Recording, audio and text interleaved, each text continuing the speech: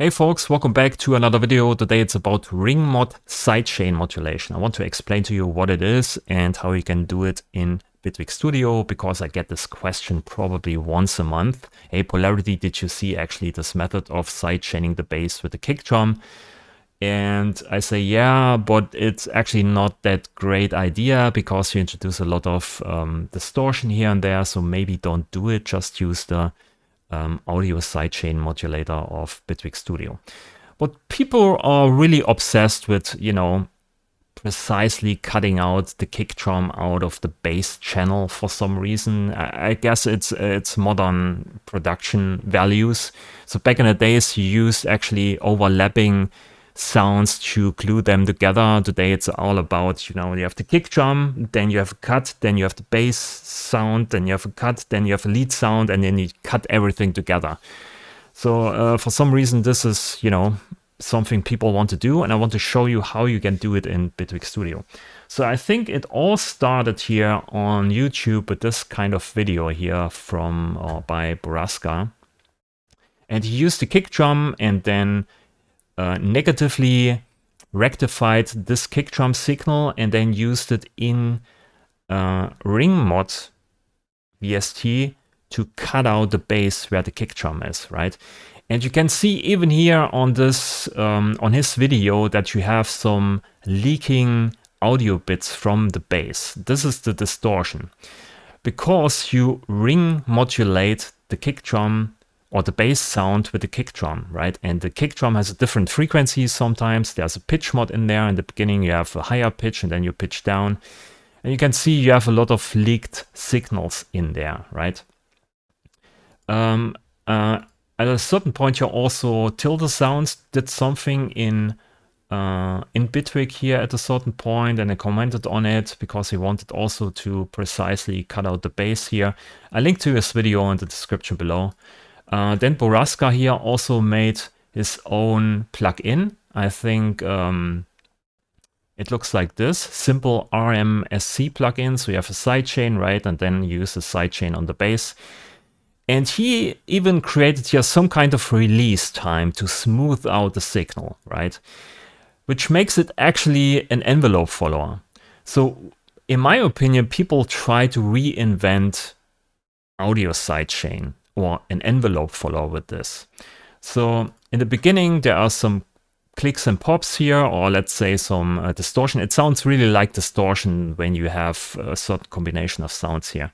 That's also a problem. The distortion depends on how different the frequency or the frequency of the kick drum and the bass is, and the more or less leaked signals you have then in the end at the bass channel, right?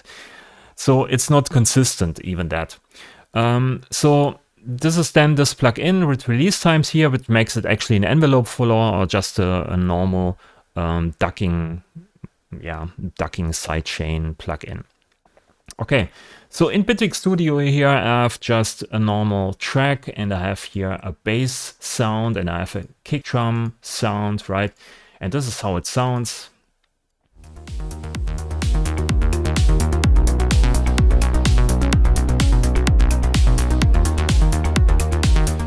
And you can see at the top here, this is my bass channel and this is my kick drum channel, right?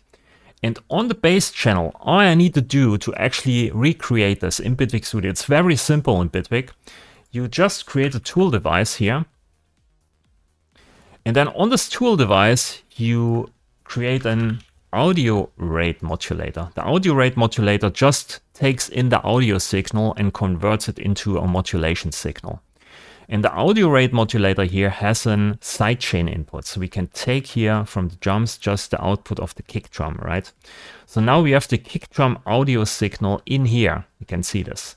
And then we take the mid channel because we want to have just the mono part of this kick drum. It's probably completely mono. Yeah, the side channel here doesn't give you anything. So we have the mono signal then of the kick drum, then we can rectify it, right? Rectifying means just you take all the negative values here and put it into the positive range. Just wrap the negative part up to the positive part, right?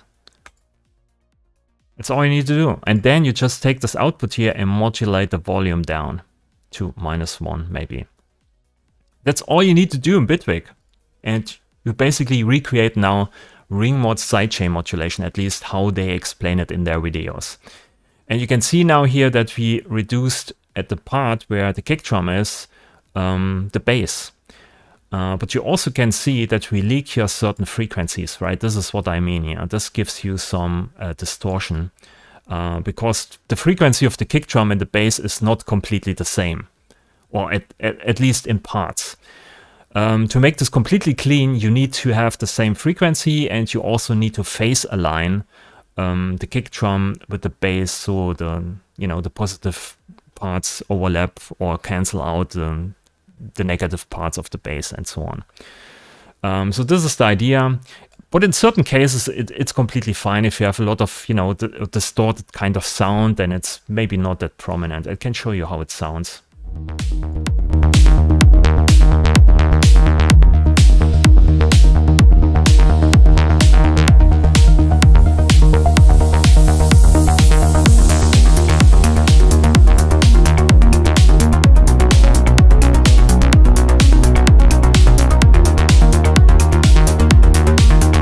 So this is without, you can see there's no ducking, and now when I switch this on here,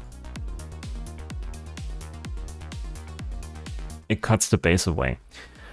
So this is the very simple way of doing this in Bitwig Studio. Just an audio rate modulator, rectifying the signal and then modulating the volume down, and this is the ring mod part basically here.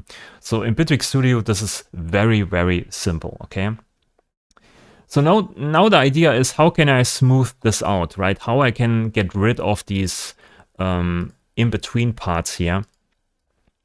And like I said here in this video, he introduced a release thing, which is just smoothing the signal.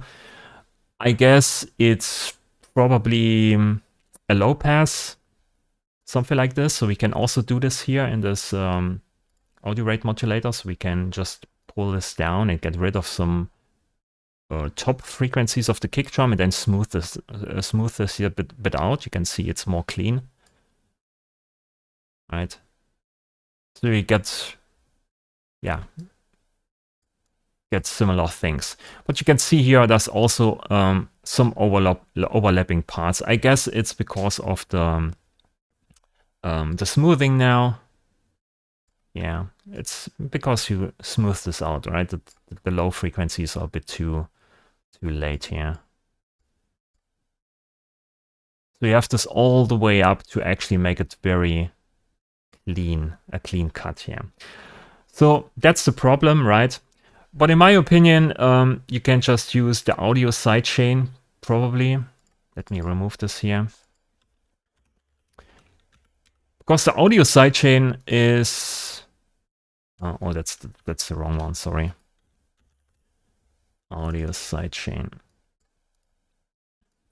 So the audio sidechain gives you here also a bandpass filter, and when you pull down the rise to 0 and the fall to 0, it's almost the same thing. It's almost also audio rate modulation, right? And then you have the fall time to smooth the signal out. And the more you smooth it out, the more it becomes smooth, but you also lose timing, right? So let me put this down here. Sidechain is drums, but the kick post, okay. So you can see here the audio sidechain is also pretty spot on, right? And then you make it a bit smoother, then it becomes clean here.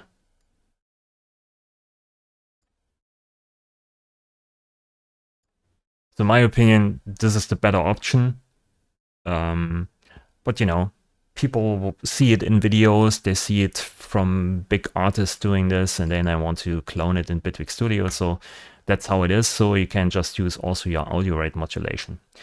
So these are the simple options. We can also make this a bit more complex. So let's say we use an FX grid in here. Let's open this up. Maybe I make this here a bit smaller for the moment. So in here we have now bass in, bass out, right? That's how it is. And then we can use here a sidechain input and then just bring in the kick. So now we have here the kick drum, and I would say just use here in there also an envelope follower, which gives you also already a rectified signal. Put this here on slow. And when we bring this down, you also get here an audio rate signal. So you can see here all the different up and downs of the signal of the kick drum. So it's pretty much audio rate modulation if you pull this down here all the way, and then you can smooth it out, right? So what we can do then is we can slow this down here and maybe use this as a trigger. And use pitch. Is it possible? Yeah, you can see the kick drum here, right?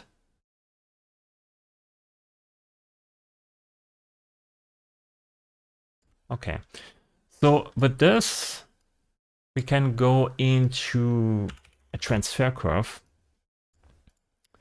and then just reset this here and maybe set the transfer curve to unipolar. Looks like this. We go in here and then use a second oscilloscope here. So with this now we can completely kind of invert this. Something like this.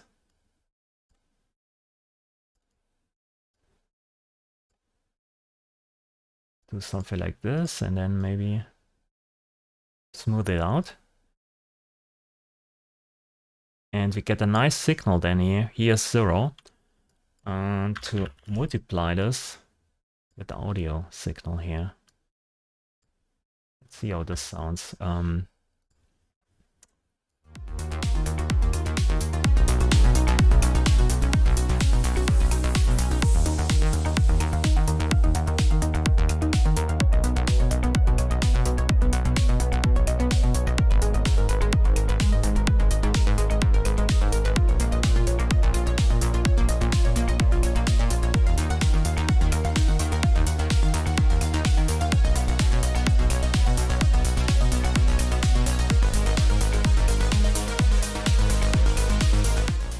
So with the audio follower here, or with the audio, with the follower module, you can kind of smooth out the signal. And with the transfer curve, you can bring a stand to a very narrow kind of cut if you want to, right? So you can completely cut out here certain things.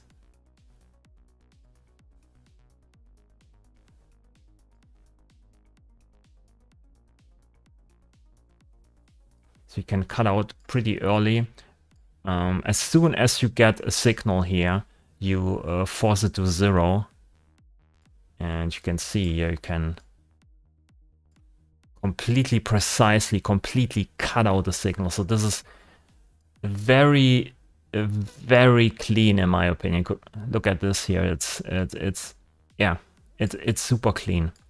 And with the transfer curve, you can then amplify the signal, or like I said, as soon as you get here a minimal value, you pull down the 0 and then pull down the volume of the bass.